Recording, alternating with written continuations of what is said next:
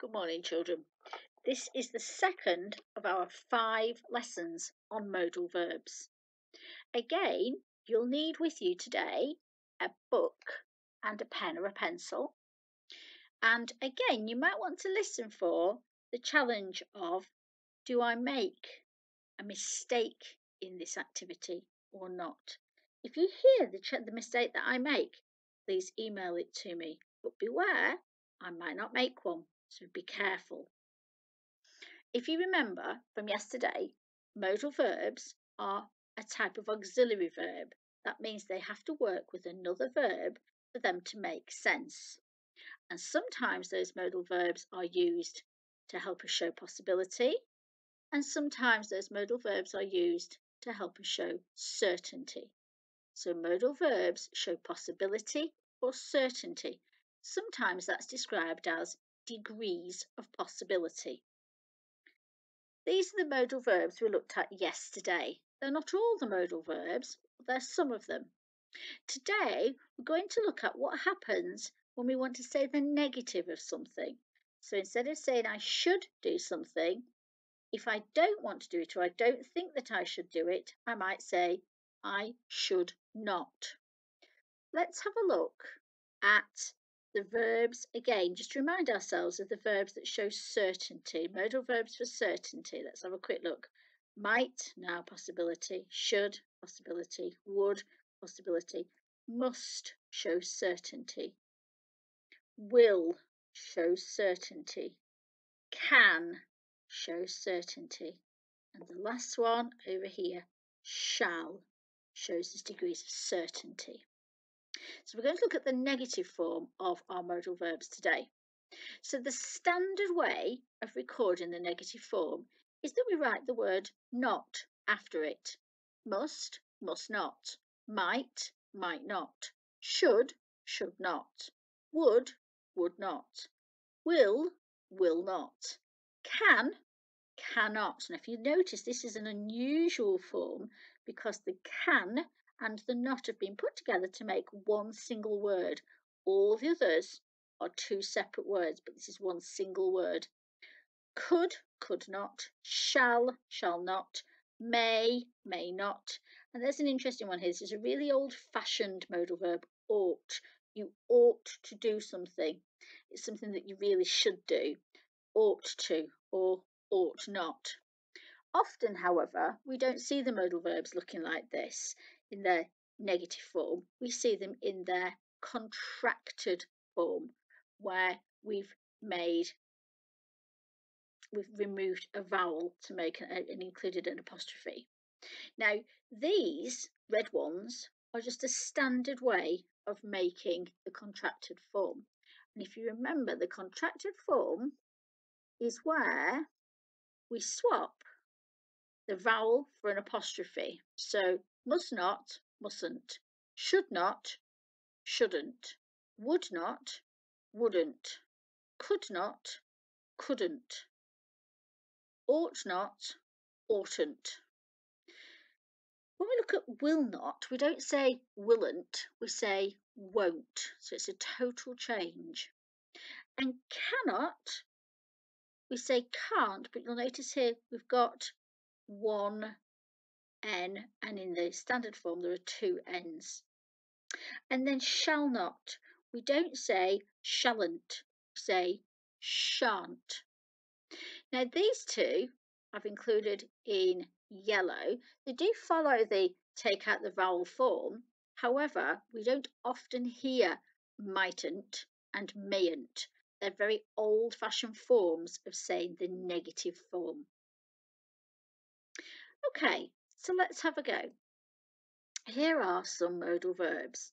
In a minute, you're going to pause the video and have a go at writing down the contracted negative form of each of these verbs. The contracted negative form. If I give you an example. So instead of saying should, I would write shouldn't, the contracted negative form. Pause the video and have a go. Okay, so You've had a go at writing a contracted negative form. Let's have a look and see how you got on. So, might becomes mightn't, should becomes shouldn't, would becomes wouldn't, must becomes mustn't, will becomes won't, can becomes can't, may becomes mayn't, could becomes couldn't, and shall becomes shan't. Well done if you got those. Here's a challenge. We're going to look for modal verbs. So the instruction is to read this short text and write down all of the modal verbs. So in a minute I'm going to reveal the text. I'm going to pause the video and write down all of the modal verbs that you can see. Remember to look for the tiny ones. Remember to look for positive and for negative. Off you go.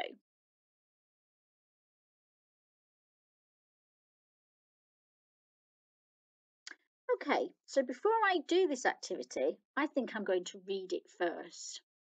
In order to go into space, astronauts must wear protective equipment. This should be worn at all times when out of the spacecraft. There may be times when astronauts are required to wear protective equipment inside the spacecraft. This is because there could be changes in the level of oxygen in the craft. Most people might think being an astronaut would be exciting, but it mightn't be if anything goes wrong. Because of this, people shouldn't underestimate what a highly skilled job it is. Now, first thing here is I've noticed there's a typo there, so let's take that out. And now I'm going to look for the modal verbs. In order to go into space, astronauts, they can wear protective equipment. They must wear protective equipment. This should be worn at all times when out of the spacecraft. There may be times when astronauts are required to wear protective equipment inside the spacecraft. This is because there could be changes in the level of oxygen in the craft. Most people might think being an astronaut would be exciting, but it mightn't be if anything goes wrong. Because of this, people shouldn't underestimate what a highly skilled job it is. Well done if you got those. Now, our next activities are going to require you to jot things down as we go along, so make sure you've got your paper ready. We've got two challenges here. We need to circle the modal verbs in each of these boxes. So let's look at the first one. It says walk, climb, must. Jot down which is the modal verb in this group of three verbs and then do the same for the second one. Okay, let's see if you got them. Must is the modal verb here and could is the modal verb here. I hope you got those. I'm going to leave you to do the next one so you can pause the video, read the next one, pause the video and have a go. Okay, how did you get on? It says, underline the modal verb in the sentence below. We might go to the cinema tomorrow. Going to go to the cinema. We might go to the cinema tomorrow. And then it says, underline the modal verb in the sentence below. You can sleep at my house tonight. When you're going to sleep at somebody's house, you can sleep at my house tonight. Again, I'm going to let you read the next one, pause the video and have a go. Okay, it says, which sentence tells you that snow is certain? So I'm looking for modal verbs of certainty. A, it might snow later today. Might, that means it might not. B, it will snow later today. There's my modal verb for certainty. So the sentence was be. Let's look at this one. It says, which sentence tells you that rain is possible? Let's read it. A. It may rain at the weekend. B. It will rain at the weekend. Well, I know that will shows certainty and may shows possibility. So this is the sentence showing that rain is possible. One more again. You're going to pause the video, read it, and have a go first.